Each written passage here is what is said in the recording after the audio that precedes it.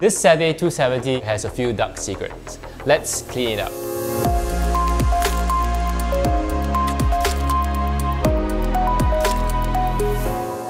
This time, I'm going to show you how to clean your coffee grinder. Today, I'll be using Cafetto Products. Since 2003, Cafetto have made themselves the go-to company for coffee cleaning products. This is thanks to CEO Chris Schott, who is a real chemist. They also have great eco credentials. Their ingredients are free from genetically modified organisms or phosphates and are completely biodegradable. First, empty the hopper and run the grinder continuously to purge out any beans. This will knock off any Klingons. Start by brushing and vacuuming out the loose chaff. And if you're using a home vacuum, it's worth having a dedicated nozzle. Never use someone else's nozzle, no matter how tempting it might be. Careful.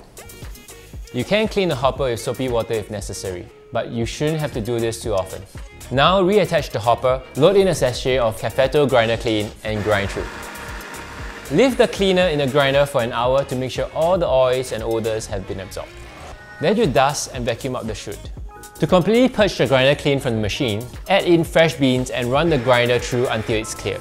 The Cafetto product itself is specially designed to be food safe, but you probably better not make a brew with this even though it's harmless. See you next time for more coffee shots.